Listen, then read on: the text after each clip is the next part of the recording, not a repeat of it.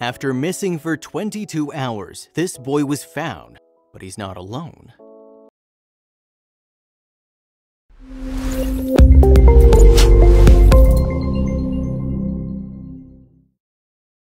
But before we start, please take a moment to give this video a like, subscribe to HappyWorld, and hit the bell so you'll never miss these great stories.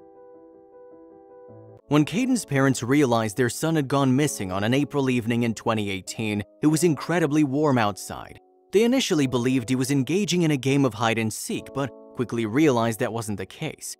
They located him after nearly 22 hours of searching, but are stopped in their tracks when they discover he's not alone.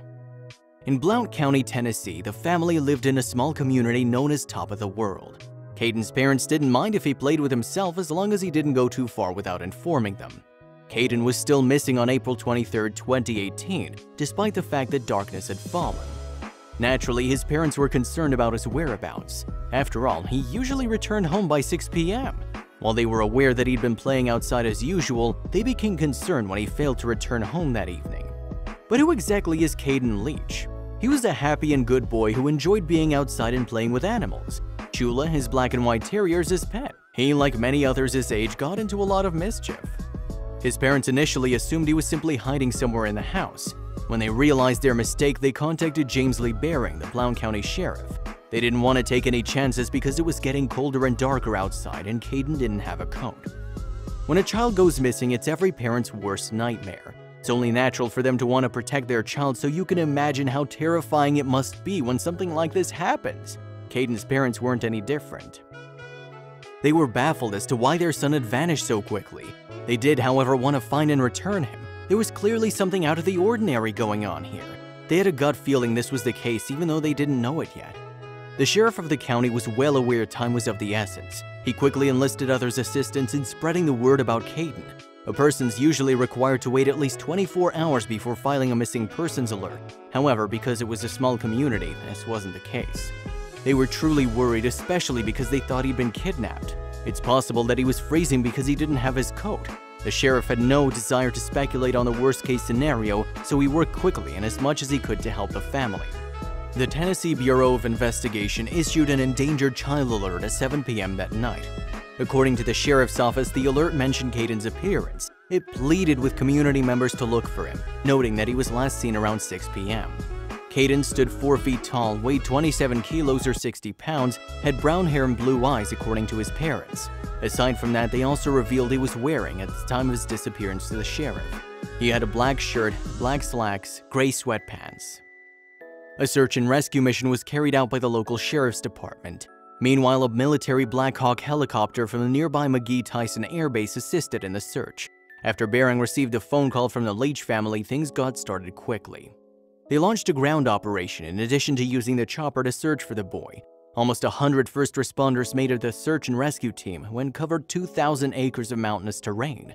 The question was whether they'd be able to locate this young boy before it was too late.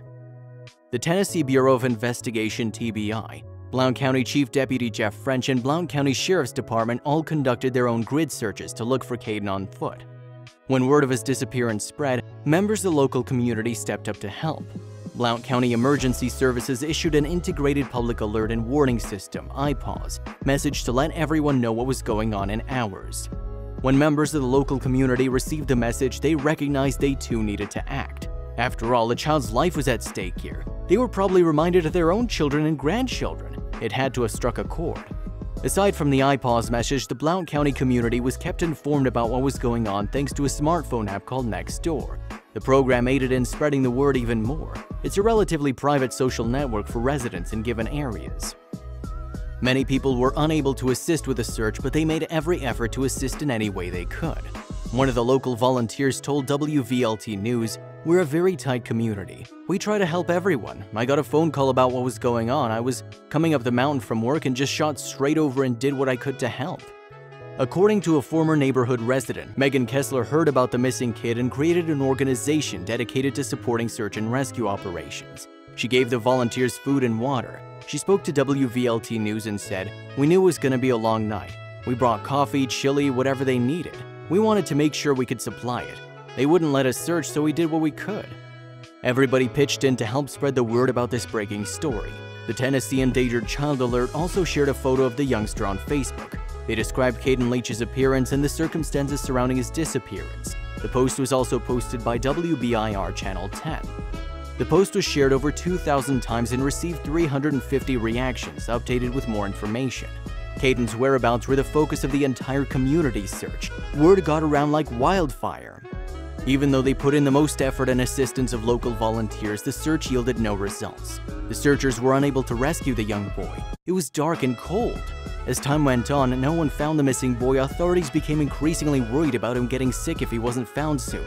In his case, the weather was deadly due to the fact that he wasn't wearing warm clothes. This spurred him to act faster. They were well aware he was dressed in insufficiently warm clothing to keep him warm during the night. For someone his age and size, that may prove lethal. It was critical he be located as quickly as possible. This was the point at which the search for Caden drew in an increasingly number of people. They were all aware of the urgency of rapidly locating him. None of them wanted to hear about the possibility of a tragedy because of this. For the next couple of hours, the search continued. Within a half-mile radius of the Leach family home, they focused on that area. In order to expand the search into surrounding rural and mountainous area, they had to wait till morning. His parents were undoubtedly worried about him. They were nervous, scared, and even guilty for allowing him to play alone outside. It took some time, but they eventually found out Caden was safe and sound. What actually happened? By staying up all night, the residents of the community demonstrated how close-knit and dedicated they were. They provided the volunteers with water and snacks. It was their way of assisting the first responders who'd been searching for Caden non-stop. Caden had to be somewhere out there, they knew. It was only a matter of staying committed and focused. They had no intention of abandoning the mission until Caden was returned to his family. They were dead set on doing just that. It became a little easier to locate the young man once it was daylight again. While the search for him remained difficult, no one gave up hope. They were all hoping that they'd find him alive and well. Because it was possible he'd fallen or drowned, search crews went to the lake to look for him. They didn't find him though. The Black Hawk chopper continued to look for him above ground in a search as well. They decided to look at the mountain signs and various abandoned buildings in the area after checking out the lake. It was possible Caden sought refuge in one of those structures avoiding the cold. Sadly, they were unable to find him there either. After the early morning hours passed, they still had no idea where Caden Leach was. His family tried to think of anywhere he could have gone. Is there something sinister going on? It sounded impossible to their community. It made no sense to his parents that he'd vanished without warning. After all, he was well aware of his curfew and the limits of his freedom. Something didn't add up and everyone knew it. To figure out where Caden might have gone while playing outside, the rescuers tried to think like a child. This only encouraged them to think creatively. They went to places and looked in places they wouldn't have looked. They checked the woods as well as abandoned buildings. They didn't realize it at the time, but they were getting closer. They began looking for abandoned structures in the region. Then they went deeper into the woods. They had no idea they were coming closer to finally discovering Caden. They had a sneaking suspicion they were onto something. The crew made sure to check the entire area when they went into the woods not far from the neighborhood. They were officially out of options where he could have gone. The afternoon was drawing to a close and everyone knew they'd been stuck when night fell. Time was running out, but they were distracted when they heard a strange noise. The afternoon progressed. All the volunteers involved were aware they needed to continue searching until it became dark. The clock was ticking literally. They were all started by a noise from the woods. It piqued their interest immediately. What if he was pleading for help? The rescuers finally found something useful 22 hours after this young boy went missing. They had heard a growl from the woods. They could hear the growling becoming louder and stronger as they moved closer to the source. Despite the fact they had no idea what they might see, they continued. They felt compelled to investigate because it sounded like a dog. They were deep in the woods and there were a lot of options for them to explore. They were unaware of what they might discover, but they kept searching for the source of the noise. Knowing it sounded like a dog growl, they didn't take too long to discover it. However, in the middle of the woods, it was possible the sound could be quite a different noise altogether. Rescuers and volunteers arrived at the area where the sound was originating, and they found Caden, only a quarter-mile from his house. He hadn't ventured far during the night, and he had to wait till morning to start his expedition. The young boy must have been disoriented, paralyzed by fear, and chose to remain where he was. However, what surprised everyone was that he wasn't alone when he was missing. Caden Leach had been missing for 22 hours when they found him around 3:30 p.m. that day. They discovered him and discovered what was making the growling sound. Chula, his black and white terrier, was the culprit. The dog growled at the rescuers when they approached Caden, so the dog's a protector, BCSO Chief Deputy Jeff French said in a statement.